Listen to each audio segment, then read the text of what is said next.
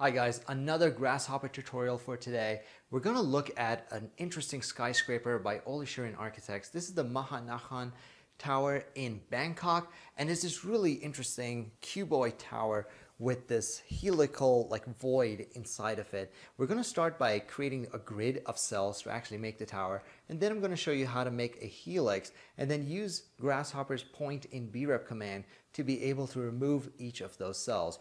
We're also going to touch on the random component to show you how to bring some of those cells back to give it a more organic feel. If you want to follow along with this video, you can use the link in the description box below to download the files. If this is your first time here, make sure you subscribe and hit the little bell so you don't miss any future videos.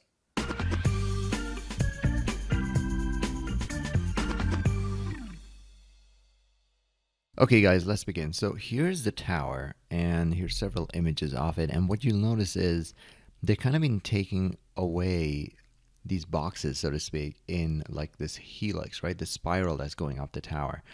And I know that these are like little rectangles, but I'm just gonna simplify them as cubes for this example, because if we can do it with cubes, we can of course change that form and then do it for any other shape we want. So let's go into Grasshopper and first make the form of the tower that consists of these pixels.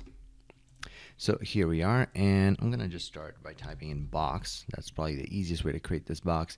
There's a bunch of box options, but I think the one I'm gonna use here is center. This way I don't have to worry about domains, right? I just click center box, there it is, and I'll just really need to enter dimensions. Now it looks like each of these should be pretty decent floor height. So I'm just gonna say 10 feet for now.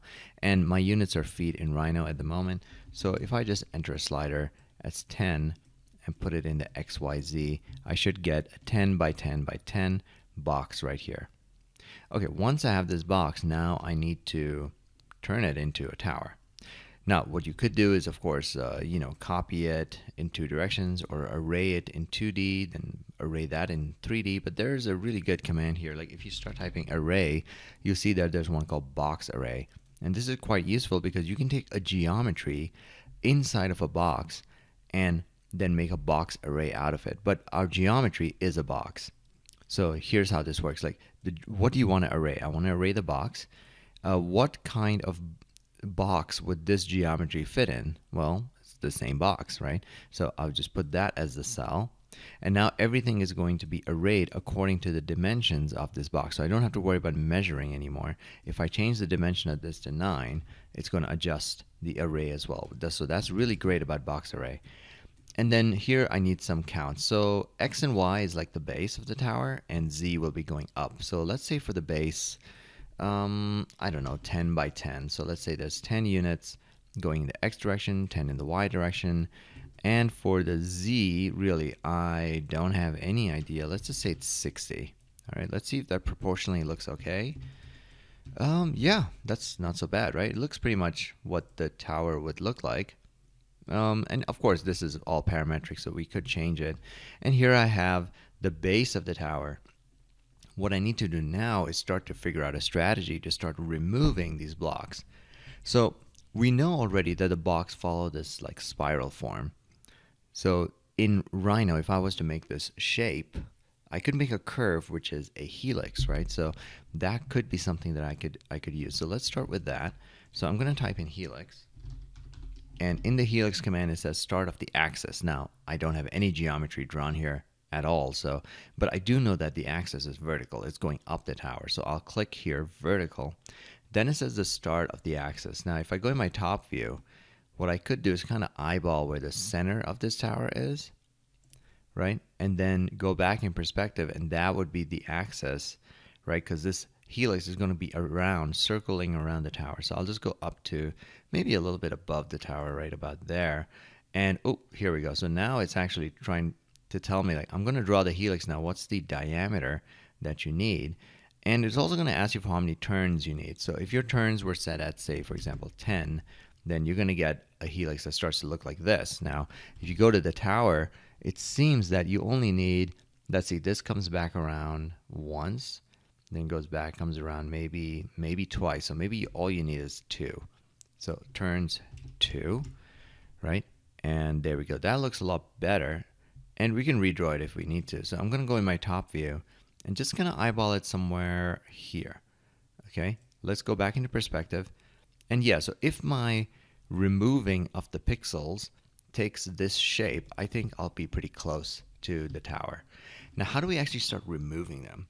Right, so first is identifying who is actually near this curve, and then maybe saying, if you're near this curve, then you shouldn't exist anymore. You should just disappear. Another way to think about this is, well, what if it was inside of a geometry?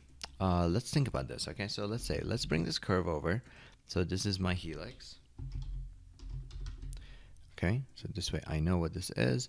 Right click, set one curve, and bring this curve in. And I'm actually going to pipe this. So let's pipe this guy. Let's make a big, thick, giant pipe going around this tower. So of course the radius is too small right now. Let's try 50 feet. I have no idea how big this will be. Let's see. That's not so bad. Okay, so 50 feet. That seems okay. Now we can say, okay, if any of the boxes are touching this pipe, maybe they disappear. That could be one way to do it. But then you'd have to do some kind of brep intersection. Let's see. There is another command that we could use. It's called point in brep. I think something like that. Yeah, there we go. Point in brep. And what this does is it can see if a point is inside of a closed brep. So what we can do is we can take the center of each of these cells, right, and test it. Are you in this pipe or not? And if they're inside, then we can say, all right, filter those out and delete them, right? We don't need to see those anymore. So the first thing we need to do, notice that this input, it says it needs a brep, but since it's testing something inside or outside, this has to be a closed brep. And right now this pipe, I'm pretty sure, is open at the end. Yeah, untrimmed surface, right? It's open at the end. So we need to cap that off first. So CAP for cap, and it should cap that off. There we go. So now this should be a closed poly surface that I'm going to enter into here. And then I need a set of points, right? So I need 1 point for each of these cubes over here. And one easy way to get the point is by calculating the volume of the cube. So if you calculate the volume of a geometry, chances are it'll give you the centroid. The same is true for area. So if you calculate the area of something, it'll also give you the area centroid. So now what I can do is take this volume centroid, and you see it's a bunch of points right now, right? All these centroids in space. Take this centroid and test it over here. So it takes about half a second to run. And look at the result. The result looks like this, where essentially it's saying, look, either this cube number 0 is in or it's not in. So the first 3 are not inside of the pipe. The next one is, then they're not. And the list goes on and on. One for each of the, my God, how many do we have? We have like we have 6,000. So 6,000 cubes. It tells you whether it's true or false, inside or outside. Now we can use this to filter the cubes out. And the way you filter, there's a couple of ways to do it, but the one I like to use is called dispatch. So dispatch, and you can already see in the symbol, it says one set of information goes here, the other ones go there, and it's based on a Boolean, a true or false. Okay, so the icon kind of gives it away. And what it's really asking for is like, tell me what you want to filter. And I don't want to filter this. This is just some points. I want to filter these. These are the cubes, right? So I'm going to send the geometry of these cubes over. And then it's saying, what is the pattern? Like, what is the true false pattern that tells me how you want to split this? And that's coming from here, right? This one tells me if it's inside or outside. Put that in there, and the command has worked, but you really can't see any difference. So what I'm going to do is just hide this command and isolate those two. So I know that they're B-reps coming out, right? They're boxes. So let's see what A looks like. And so A looks like everything that's been removed. So A is the true as in it was inside the pipe. And so if I turn the pipe on, you'll see that as well, right? All of these, the centers of these cubes were inside the pipe. So they've all been removed. So let's look at the other one. And the other one looks like, oh, it's taking a little bit longer to load.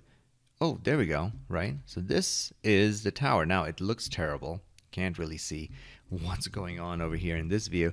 So I always like to change my preview. So I like to use my Brep preview that you can download. And this just makes life a lot easier because I can just plug that in and now I see my tower. I'm going to make it a little bit darker, give some more contrast. So just add a swatch here that's a little bit gray, into the face. There we go. So that's a little bit deeper. That's nice. That's not bad, actually. Let me hide the helix, right? And hide it here. Oh, sorry. Control Q doesn't work in Rhino. Okay. And now you see there's the tower, right? So that's not bad. And of course, like all of this is parametric. So I can come here and change this to say 60 for the radius of the pipe, and it should take away more.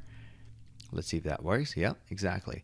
I could, of course, in Rhino, adjust this helix and either add more turns to it or increase its radius over here.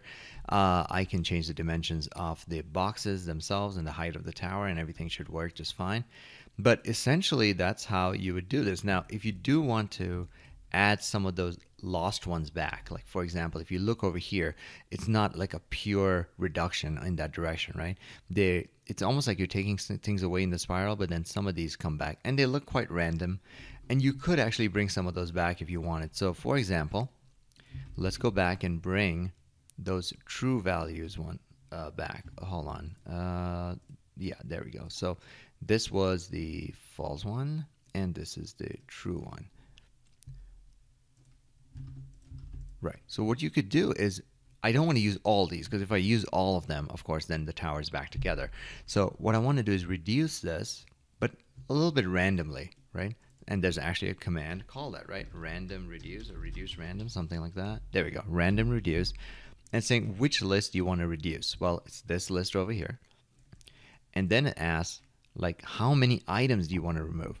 So it'd be much easier to say percentage, right? Because right now this is 500 cubes, but you know, as I change the values, this number can go up and down. So I don't want this to be a number, like how many I reduce, but rather like a percentage, like maybe I want to remove 50% or 70%. That would make life a lot easier. So the way you do that is first you need to extract that 509. You see that number? That's how many items are there. So that's the list length.